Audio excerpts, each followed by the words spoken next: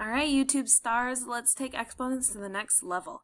So one really important thing about exponents to know is this thing called property of zero as an exponent. That's just a fancy way of saying when you have a number raised to the zero power. So whenever you have the value of any non-zero number raised to the power of zero, it will always be 1. So for example, 5 to the 0 power equals 1. And before we do these examples together, I want to give you this visual because, you might be able to memorize that. You might be able to realize, okay, it's raised to 0 power equals 1, which I know sounds a little goofy, but here, I'm going to give you a concrete example to help you remember this. This is how I always reason it in my head when I can't quite remember. So, back to that video example from the first video you watched in 1A. Think about when he recorded the video. So before anyone has shared the video, so he has not shared the video yet, he has still seen the video. So one person has still seen the video. So what I like to say with the sharing, that is like the power or the exponent. So at 0 shares, right? So before anyone has shared the video, at 0 shares, one person has still seen the video because you had to have someone to create it, right? The guy still saw his own video before he shared it with anyone. And so that is how you can remember this power of 0 rule. 0 shares, one person has seen it. So a number raised to 0 power always equals 1. So let's do these 3 examples. I'm sure you can fill them out real quick. 15 to the 0 power equals 1, right? It always equals 1. 0.75 or 75 hundredths to the 0 power, again, equals 1. Doesn't matter the number. If it's raised to 0 power, always equals 1. So 2/3 to 0 power equals 1, of course. Okay? So no matter what the number is, if it's raised to 0 power, it will always equal 1. So keep that idea in mind of before anyone has shared it, so 0 shares, one person has seen it. Okay? So let's move on to what about decimals and fractions? You might have seen a little bit of a preview here. Let's talk about this first one. So we've got write 0.8 or 8/10 squared, or we can, so the little 2 we call either squared or you can say raised to the 2nd power, either way, in expanded form and standard form. Remember, that's also called finding the value.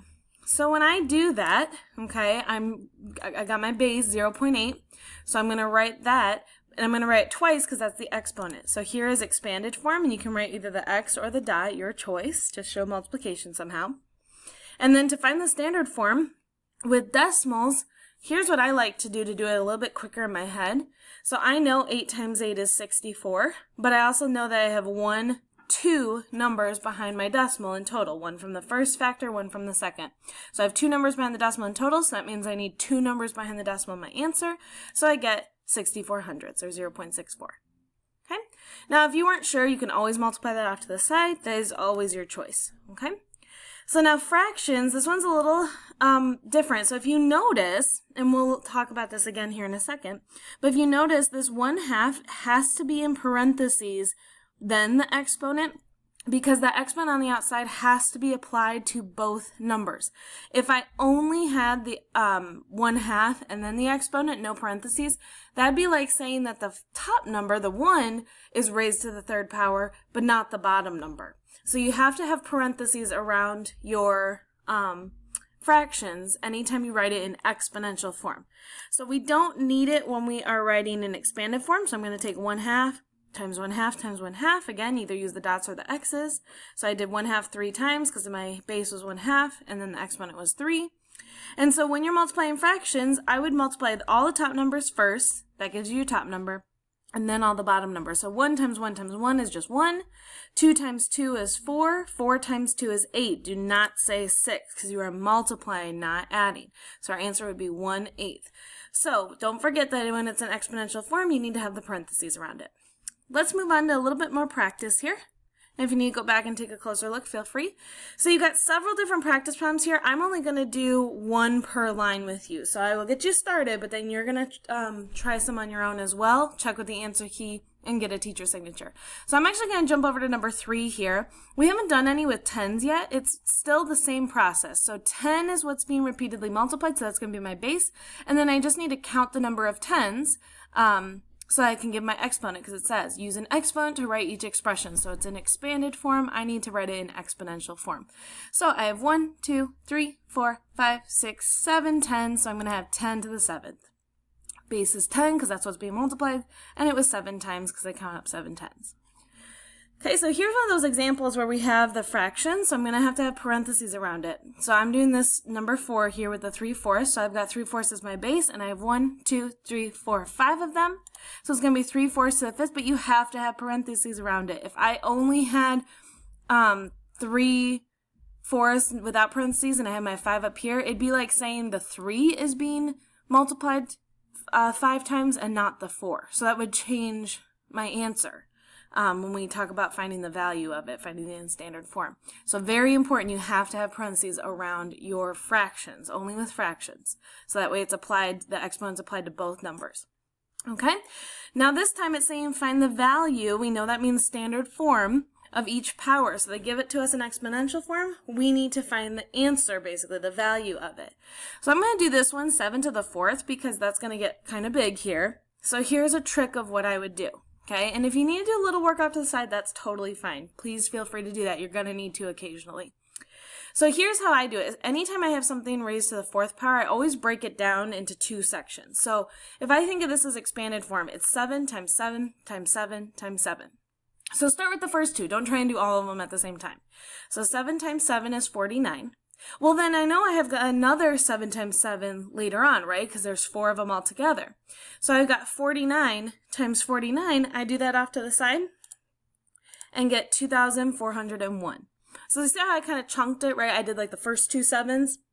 I multiplied them, and then that meant I also had another 2 7s on the other side, so those will give me the same answer, and then I can multiply it. That really only works when you do to the 4th power, but like I said, just do them one at a time. Don't try and multiply it all together. Do 7 times 7 first, then you can take it times 7 if you want, and then take that number times 7. Or you can group them the way I said. Okay, so I'm going to do number 11 here. So this is 6/7 squared, or to the 2nd power, and so it's just saying that I've got 6/7 times 6/7. So I'm going to do the top part first. So 6 times 6 is 36. 7 times 7 is 49, so I get 36 over 49. Okay, it looked more complex than it really was. I'm going to look at number 13 now. So this is 0.5 to the 3rd. So I'm going to actually think of 5 times 5 times 5, and I know that is 125. However, since it's a decimal, and I'm doing it 3 times, I have 3 numbers behind my decimal, right? I have a 0.5, another 0.5, and another 0.5. So that means I also need 3 numbers in my decimal for my answer, so it's really going to be 0.125, or 125 thousandths. Okay? But you can use that quick trick of trying to do some mental math. And again, if you weren't sure, write it off to the side. Do 0.5 times 0.5, and then multiply that answer by 0.5 again to get your answer. Okay? All right, I love these. I'm going to do number 16 here. So it's 12 to the 1st power, so that's just the 1st level. So that is super easy. It's just 12 one time, so my answer is just going to be 12. I love when it's to the 1st power because it's just the answer that the base is. Okay, very simple. And so it goes the other way too. If you just see a number here, you can write that as that number to the 1st power. Okay, those are 2. So this would be the exponential form. This would be the standard form, or the value. Okay, last one I'm going to do with you is over here. So even though the 13's in parentheses, that is a way you can write your exponents, but it really just means 13 times 13. Okay, 13 to the 2nd power.